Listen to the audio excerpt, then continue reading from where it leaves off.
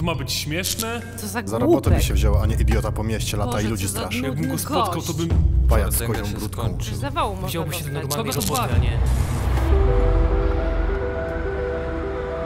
Ciężko to sobie wyobrazić z racji tego, czym się teraz zajmuję, ale w okresie dojrzewania byłem bardzo nieśmiały. Okres dojrzewania potrafi strasznie dać człowiekowi w kość. Ja miałem twarz całą w trądziku. Czułem się wtedy bardzo kiepsko, ale okazało się, że najgorsze dopiero przede mną.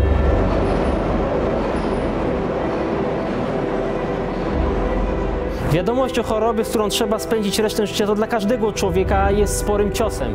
Czułem się gorszy od rówieśników i praktycznie nie widziałem w życiu już żadnych perspektyw. Dopiero po pewnym czasie zmieniłem sposób myślenia. Często młodzi ludzie mają wrażenie, że będą na tym świecie wiecznie. Ja bardzo szybko się zorientowałem, że to nieprawda. Skoro padł mi jeden organ, no to jutro może paść mi drugi.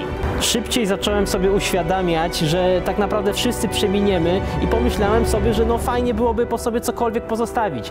No ja nie byłem człowiekiem utalentowanym, nie potrafiłem ani ładnie tańczyć, ani ładnie śpiewać, więc sobie pomyślałem, że no przynajmniej będę poprawiał obcym ludziom humor i zacząłem sobie zamieszczać amatorskie filmy w internecie. Społeczeństwo często chce nas wrzucić w pewne ramy, mówi nam, jak mamy żyć. Często rodzina nam mówi, co powinniśmy w życiu robić, by być szczęśliwymi. Niestety wielu ludzi ulega tej presji i odkłada marzenia na potem, a czasem niestety ludzie rezygnują z marzeń całkowicie. Ja postanowiłem się zbuntować. Postanowiłem zaryzykować, jednak najtrudniej było zacząć. Jak iść za głosem serca, jeśli wszyscy dookoła nam to odradzają?